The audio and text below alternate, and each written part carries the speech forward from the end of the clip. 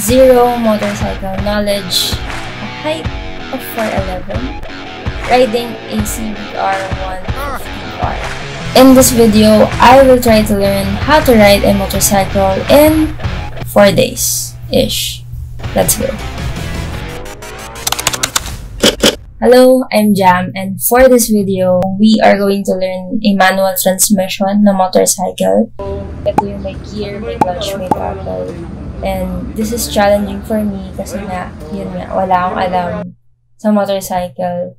And medyo maliit po ako. So, nakatiptoe ako sa motor. Very challenging. So, what I love about motorcycles, as a back rider pa lang naman, is that nakaka-distress siya. Kasi diba, pag nasa bike ka, ideally, bawal ka mag-phone. So, it forces you to just focus on the moment and have a space alone with your thoughts. Research actually showed na motorcycles do decrease stress and increase mental focus. Also, ang cool kaya tignan ng mga nakamotor.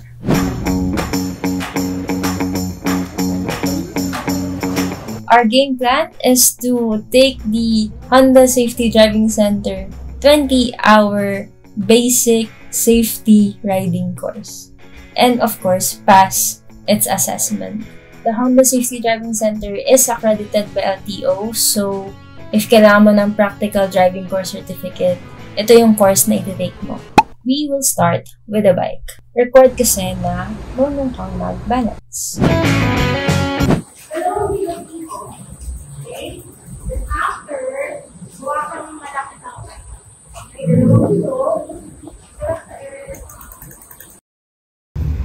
well, we prepared for this.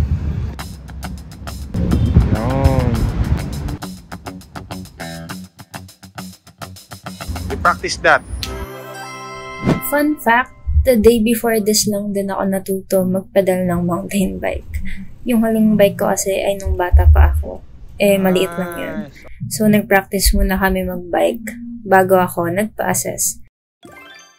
So, we enrolled sa HSDC and after passing the initial biking assessment, ito ang naging advice sa amin ni Ma'am Angel. Yung tatlong babae, taga-Laguna, puro taga-Laguna sila. Hindi nila alam na pag hindi pala makapasa sa pag hindi sila makalabas, may additional bayad. Yung parang mabigla sila. Kaya hanggang nandun kayo sa bahay nyo, katulad nyo, hindi pa kayo nag-start mag-TVC. Mag-bike talaga kayo. Kasi kahit marunong ka sa bike, isang ikot lang, iba yung bigat ng motor. So yung next available slot for the regular schedule of the course was next month na. Ganun kadami yung nag-a-apply sa HSDC na course. So we opted for a special schedule which allowed us to start the following week agad. The initial plan was for me to buy a full riding gear, jacket, boots, pants. But I ended up buying only the helmet and the pads. Kasi medyo mahal din po pala yung gear. And now, we are ready to ride.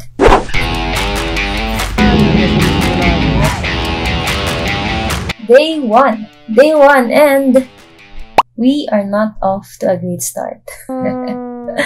Handling muna tayo and we are handling a CBR150R which is 3 times my weight. So I can't, for the life of me, take off yung stand nung motor.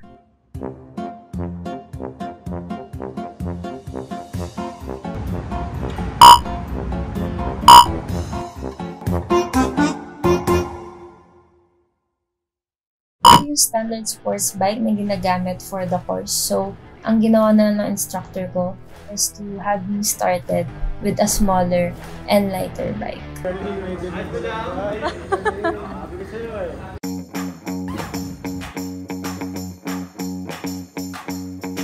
Hold mo ba? Sige, start mo lang engine. Start mo lang. Yan, biking point ulit. We first learned about the clutch and the biking point, or what others known as the friction zone. Next, we practice balance, and dito na kami nagka-problema ni Kuya. Relax mo yung muscle mo! Steady yan! Oh, ilos mo eh. Steady mo 2,000. Steady 2,000 lang. Relax mo yung muscle mo. Yan! Take it lang yan. Wala. Ano pang problema sa akin? Sa'yo, yung clutch control. Mag-install ka pa. Ha? Balance it. Ha? Kung nga lang okay yan, pero yan okay. Ang mga stages dito, prerequisite. Kapag hindi mo nagagawa yung unang stage, kasi hindi mo magagawa yung susunod na stage kasi related doon yung susunod na stage. That's your first ride. Ako na yung balancing. Diyan ako na late sa naman, throttle control. Ganun lang kasi siya.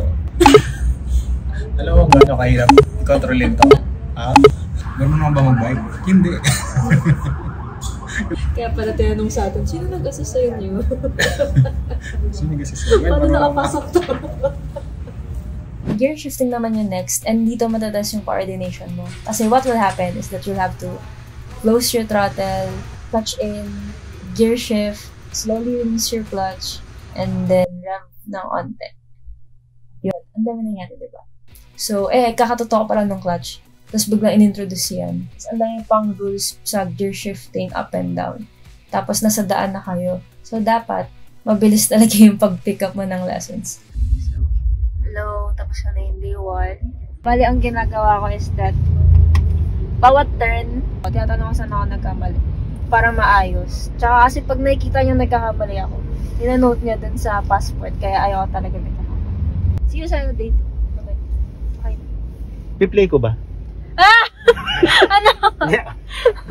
Since our next session is in 2 weeks, I practiced biking. Starting, stopping, turning, pag may time. Wala kaming motor stand sa bahay, so mahirap mag-practice ng gear shifting, ng actual gear shifting. So what I did is, mentally ako nagpa-practice, like randomly nakagalan ako. Tapos, gear shift. Ganyan ako. Anyway, if you're enjoying this video so far, I hope you can press the like button to help it spread to more aspiring riders out there. Also, I need validation. Thank you so much. Bye.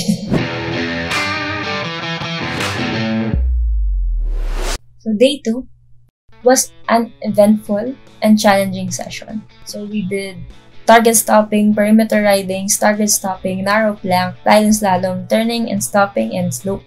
Ang dami, diba? Ang highlight talaga nung session na to is stopping. So, pag maliit yung legs mo, nakatiptoe ka lang sa motor. So, pag mali ka ng stop, out of balance ka. Oh my God! Oh my God! Nabidyoan ko sa bakas! So, nasa ang brake mo! Ay! Yung pag-preno, sabi nga sa'yo, So, thank God sa crash guards ng bike sa Honda kasi super wide niya. So, kahit bumagsak ka na ilang beses, hindi maipit yung legs mo and very safe ka pa din. Ang naapektuhan ng pag bumabagsak ako ay yung aking self-esteem. Wala po tayong crash guards for that. Hello! Tapos na yung day 2. Tiyanan, wala ng tao. And masakit pa rin sa kamay. But I'm getting better and more confident riding the bike.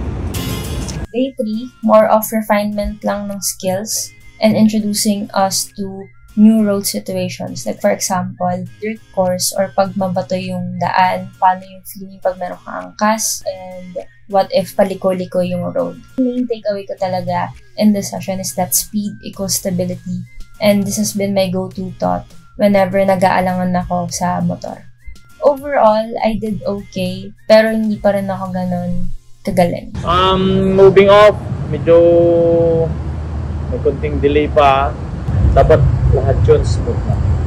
I had 4 different instructors during the course and lahat sila magagaling. Magaling sila kasi kahit di sila nakatingin sa'yo, alam nila yung tunog ng motor mo if you're pressing too hard on the brakes or kung anong gear ka na nandun. So kahit malayo sila, alam mo na naka-observe sila sa ginagawa mo.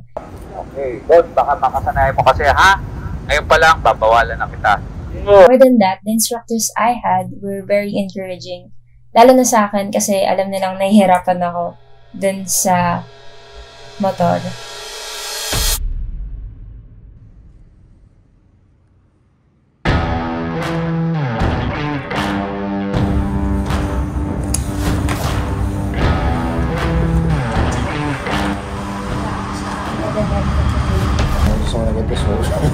Totoo.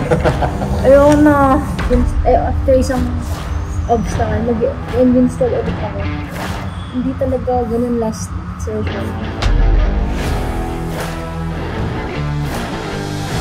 2 weeks na naman po ang nakalipas since our last practice. So, medyo humina na naman po yung ating muscle memory. So, na kasi talagang matapos yung course. So, I pushed through with the assessment. Judgment Day! Ito na, ipapasa ko na. Pa-perfectin ko para sa inyo yung assessment.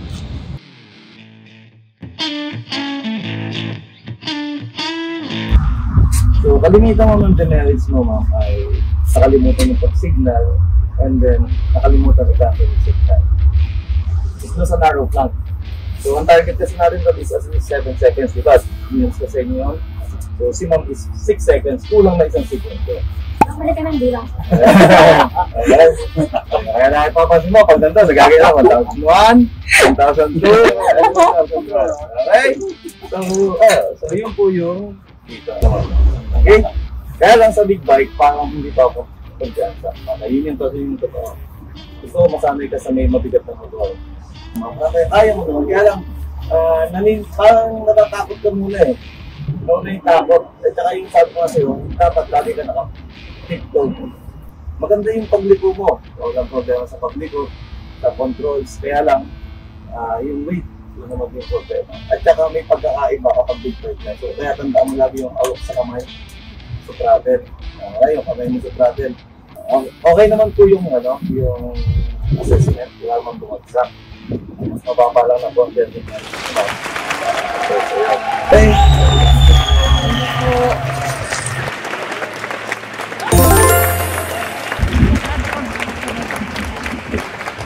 And yes, after 4 days, I passed the assessment with only 7 demerits.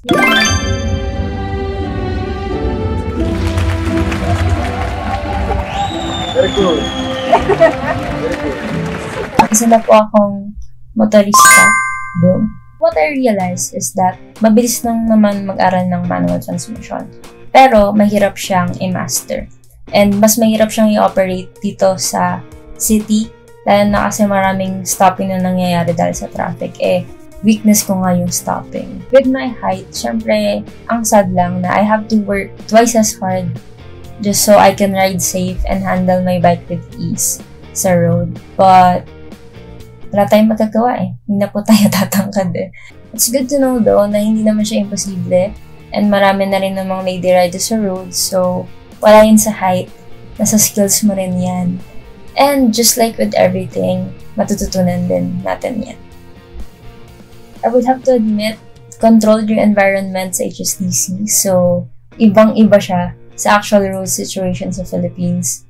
And I still have a lot to learn and a lot of practicing to do. My journey as a lady rider does not end here. Magpa-practice pa ako ng madaming sa aming lugar. And hopefully, soon, I'll earn enough confidence para sumali sa community ng riders and do long rides. Yan talaga yung gusto kong mangyari. I hope this video helped you in one way or another. The full vlog of my HSDC experience will be up on my channel soon, so subscribe if you wanna see more of me. That's all for me. Again, I'm Jam. Thank you for watching. Ride safe. Paalam. Layo.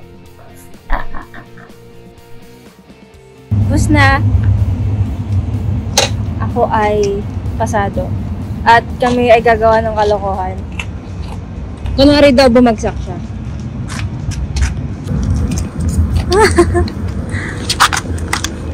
Bumagsak? Kuya, sumemplang?